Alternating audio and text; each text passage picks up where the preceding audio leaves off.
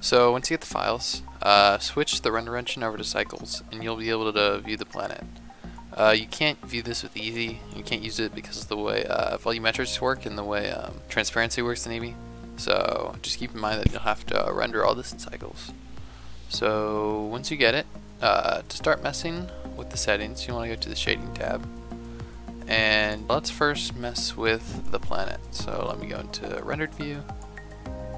And let's start messing with the planet. You're going to want to find the Earth node, which is just the name for the node for the planet.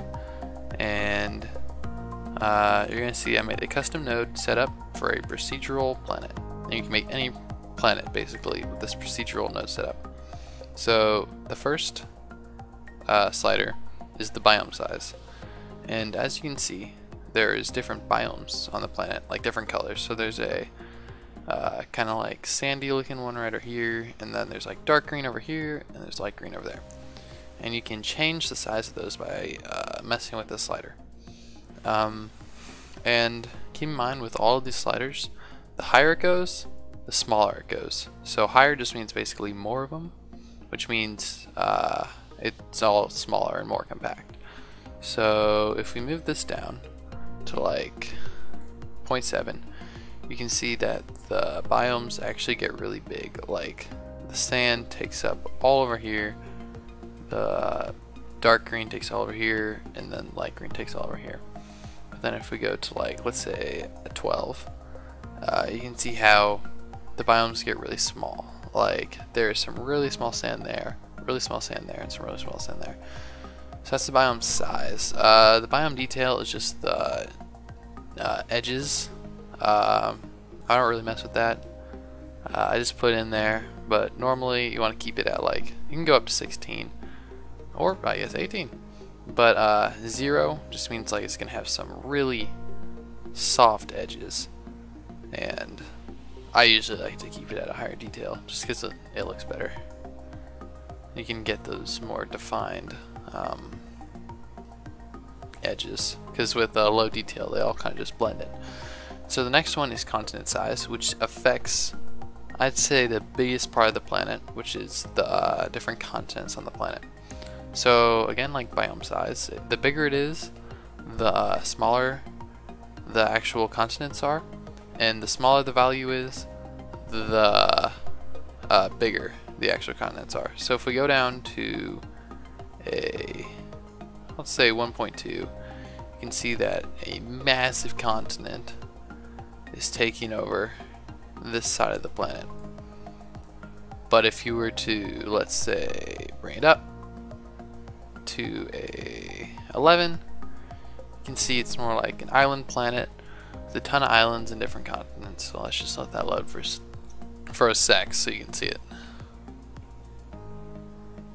So yeah, some really cool continents. Okay, and then the next one is, I forgot to name it, but it's continent detail. So it's the same thing as biome detail, it just makes the edges sharper and gives them more detail. So if we turn this down to like, let's turn it down to a 1 or 0.8,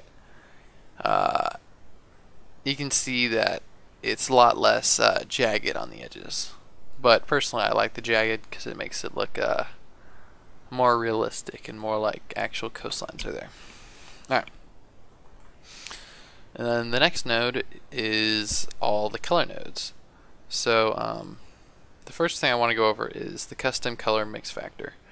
So by default, each planet is going to have an earth kinda color to it. So this is like the default earth color in the grass and the biomes and stuff. But like if I were to change the biome 1 color to red, biome 2 color to purple, and then the tint, which is more just like a tertiary color, it's not really a tint, to green, and then I turn the custom color mix factor to 1, you can see that it has changed all of the biomes to this color palette. And the custom color mix factor, all it does is just at 0 it's normal earth, at 1 it's the custom color palette, And then the next node is the ocean color, so it's pretty self-explanatory. Make it red, the ocean is red. You make it purple, you got a purple ocean. And then this next one is just a slider that turns it to ocean or no ocean. But let's make the water like green just so you can see that better. So this is ocean, all that green is the ocean, and as you can see now there's no ocean. So that covers the planet shader. I mean, I guess we can go over outputs. Just plug in shader to surface, displacement to displacement, and then the bottom shader to volume. You don't need to really do volume though. Volume is just there for like extra added realism, but you can't even tell that's there. So I usually don't put it. Alright, and the next one to go over is the cloud node. So this is another custom shader. It's also procedural. So let's go over the rotation. The rotation is just literally the rotation of the clouds. It's pretty self-explanatory. This could be good for like animation, animating the clouds and actually animating the planet, because you can animate the keyframes. And then next one is scale, which is the scale for all the big clouds in it. So you put it to 0.1, there's going to be like one cloud. You put it to like 3.5, there's going to be a ton of clouds that just take over there. But I like to keep mine on like the 1.3 because it gives you those nice like clouds that are just spanning over like continents. Okay, and then the next node is a cloud distortion. So as you can see, the clouds are very wavy and distorted, but if I were to turn the cloud distortion to like 0.5, you can see that they get really like faded, and there's not really a defined border, and they're just kind of mist clouds. So I like to keep mine at like 7, and that makes it like, it makes it twisty, and it makes it very opaque and very cloudy. Okay, and then the next node is a amount of large clouds. So as you can see, there's a lot of large clouds in here, but if I were to turn this up to 1, you can see that there's 0 large clouds. And if I were to do it completely to 0, you can see that large clouds kind of take over the environment. So I would put it on 0.1. And then the next slider is the amount of medium clouds. So let's just zoom in a bit. As you can see, there's a bunch of like medium clouds dotted all over the landscape, and if I turn that all the way up, that just gets rid of them completely. I mean, I left the option in there, but I personally would not take out all the medium clouds just because the medium clouds really give it extra realism. And then toggle on and off, that just toggles all clouds on and off. So that's the end of the procedural clouds node. Let's move on to the atmosphere node. So this is another simple node. It really is just a volumetric shader and a couple of Fresnel and transparent shader. But basically, let me just expand this so you can see what it says.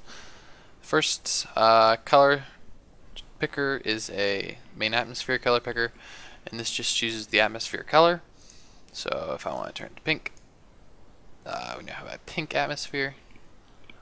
And then the secondary atmosphere color is it's really just fills in the area. So if I were to make it blue, you can see that the inside is now blue.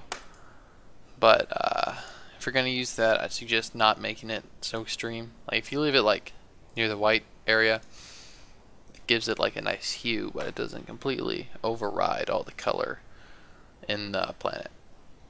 And the next one is atmosphere density. You turn it up, can't see the planet because the atmosphere is super dense, and then you turn it down and you can't see the atmosphere because the atmosphere isn't dense at all. It's basically not there. So I like to keep mine somewhere around 2. It doesn't really matter that much as long as you can like still see the planet. Download it wherever I have the link in the description, and subscribe and enjoy making planets.